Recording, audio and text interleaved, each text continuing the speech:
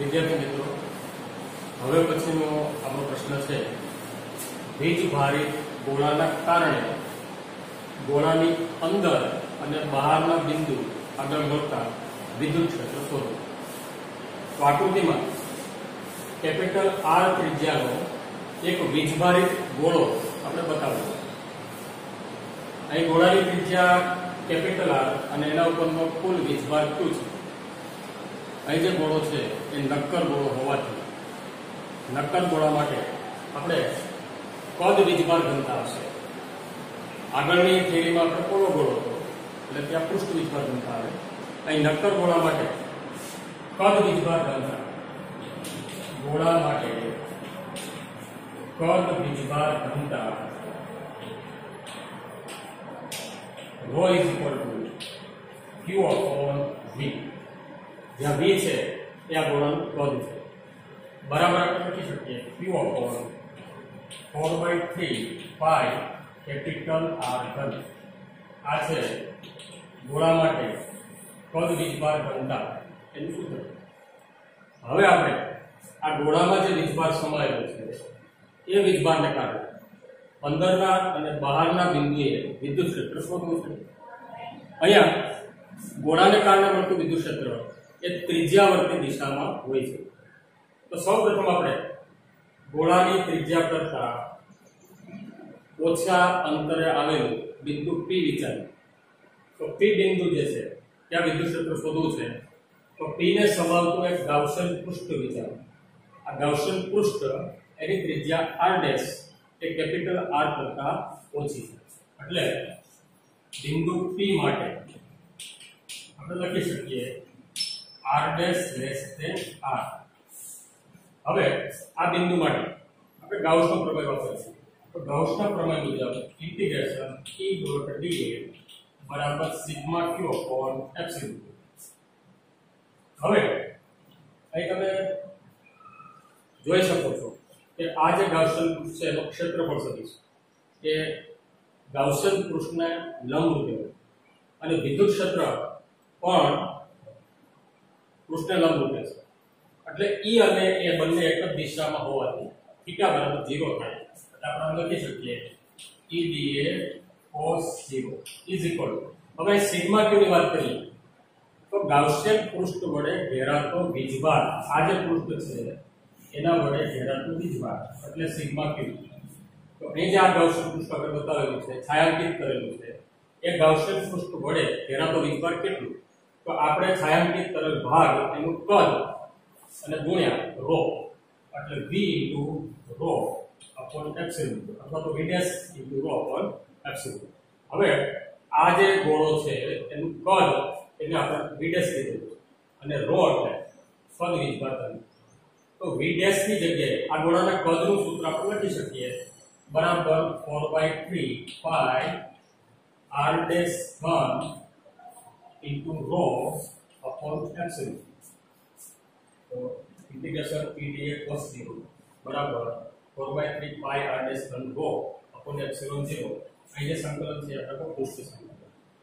આગળ વધીએ તો E ઇન્ટિગ્રેશન dA બરાબર આનું સાદું કરી દઈએ 4 પાઈ R' ઘન ρ. આ 3 ને આપણે નીચે લઈ લઈએ 3/ε0. હવે ઇન્ટિગ્રેશન dA એટલે શું? તો આપણે જે ગાઉસિયન પૃષ્ઠ વિચારેલું છે એનું ક્ષેત્રફળ. તો ઇન્ટિગ્રેશન dA બરાબર આનું ક્ષેત્રફળ કેટલું? તો ત્રિજ્યા R' છે એટલે ક્ષેત્રફળ બરાબર તમે જાણો છો ગોળાનું ક્ષેત્રફળ, ગોળાનું કદનું. અહીંયા ગાઉસિયન પૃષ્ઠનું ક્ષેત્રફળ હતું. આ બાજુ આપણે V' એટલે ગાઉસિયન પૃષ્ઠનું કદ લીધેલું છે. સિગ્મા Q એની જગ્યાએ V' હોવું આવશે. આ બાજુ ઇન્ટિગ્રેશન dA એટલે ગોળાનું ક્ષેત્રફળ 4 પાઈ R' સ્ક્વેર = 4 પાઈ R' ઘન ρ / 3/ε0. સામસામેથી 4 પાઈ કેન્સલ થાય. એટલે હવે આપણે અને R' સ્ક્વેર અને R' સ્ક્વેર એક R' છે. એટલે E બરાબર આપણને મળશે E બરાબર ρ R' ભાગ્યા 3/ε0. અહીંયા R' લેસ ધેન R છે. R' less than R. એટલે આપણે કહી શકીએ કે ગોળાની અંદરના વિસ્તારમાં વિદ્યુત ક્ષેત્ર એ કેન્દ્રથી અંતરના સમપ્રમાણમાં બદલાય છે. ગોળાની અંદરના વિસ્તારમાં વિદ્યુત ક્ષેત્ર એ કેન્દ્રથી અંતરના સમપ્રમાણમાં હોય છે. આ ફક્ત આપણે પી બિંદુની વાત કરીએ. હવે આપણે ક્યુ બિંદુની વાત કરીએ.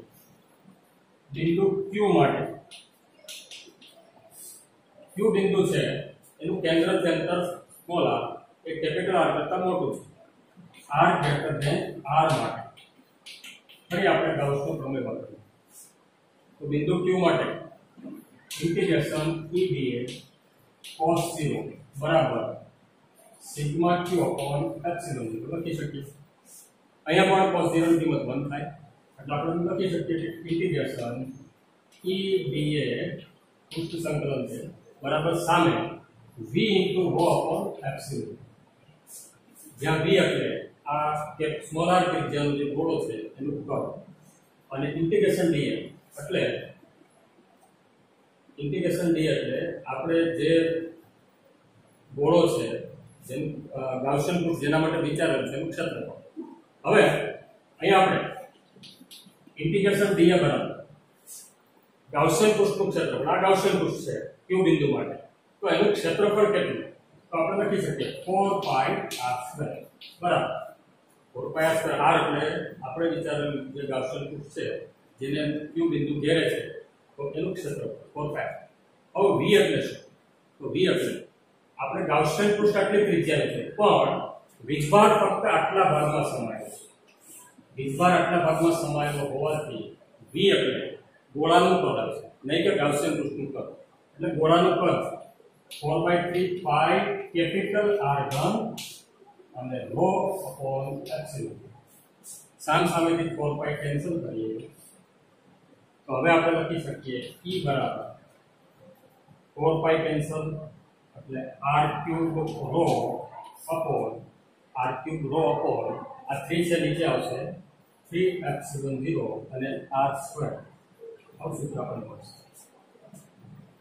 ફરીથી જોઈ લો 4 પાઈ કેન્સલ, r² નીચે આવશે, આ 3 પણ નીચે આવશે એટલે 3 એપ્સિલોન 0 r² r³ rho. હવે આમાં આપણે rho ની કિંમત મૂકી દઈએ. rho બરાબર શું છે આપણી પાસે? તો q અપોન 4/3 પાઈ r એટલે બરાબર આમ પણ લખાય r ઘન અપોન 3 એપ્સિલોન 0 r² ગુણ્યા r ઘન અપોન 3 એપ્સિલોન 0 r² ગુણ્યા rho ની જગ્યાએ q અપોન 4/3 પાઈ અને ઇન્ટુ કેપિટલ R ઘન મૂકી છે. હવે ઉડતા પણ આપણે ઉડાડી દઈએ તો એક તો 3 કેન્સલ, બીજું R ઘન કેન્સલ, તો વધેલા પદોમાં એક તો q વધે છે અંશમાં અને q અપોન નીચે શું વધે છે તો 4 પાઈ અને એપ્સિલોન 4 પાઈ એપ્સિલોન ઇન્ટુ બીજું શું વધે છે તો r² 1 અપોન r. આવું સૂત્ર પણ આપણને મળે. આ કોના માટે છે? r greater than r.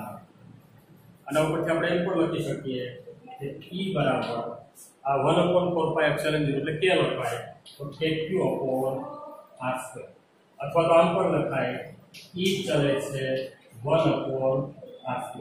એટલે કે ગોળાની બહારના બિંદુ માટે વિદ્યુત ક્ષેત્ર છે એ અંતરના કેન્દ્રથી અંતરના વર્ગના વ્યસ્ત પ્રમાણમાં બદલાય છે.